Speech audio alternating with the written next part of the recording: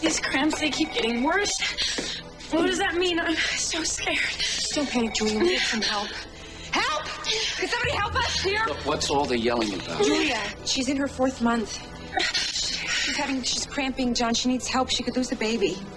All right, you take her to the vacant cubicle over here. I'll find the OB. Thank you.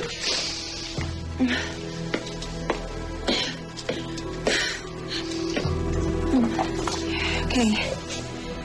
You're gonna be all right, Julia. John will make sure that you get fixed up. Carly, why are you being so nice to me? Because there's a baby involved. And I went through what you're going through right now, and I wouldn't wish losing a child on anybody. It's not just about the baby, Carly. What else? Jack, you and I both know that if I lose this baby, that means losing him too. Okay? Julia, just do it, okay? Come on. Let's not jump to the worst possible conclusion here, okay? You might not be losing the baby.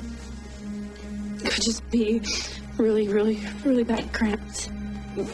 But the bleeding? No. But it doesn't necessarily mean you're having a miscarriage. I wish Jack was here.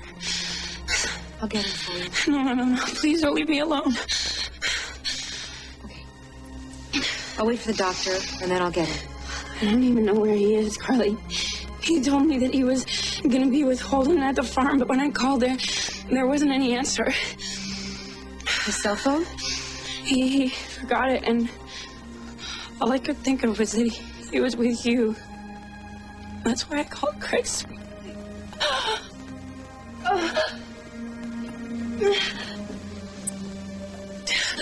I still don't understand why you thought that Jack would be with me. Why?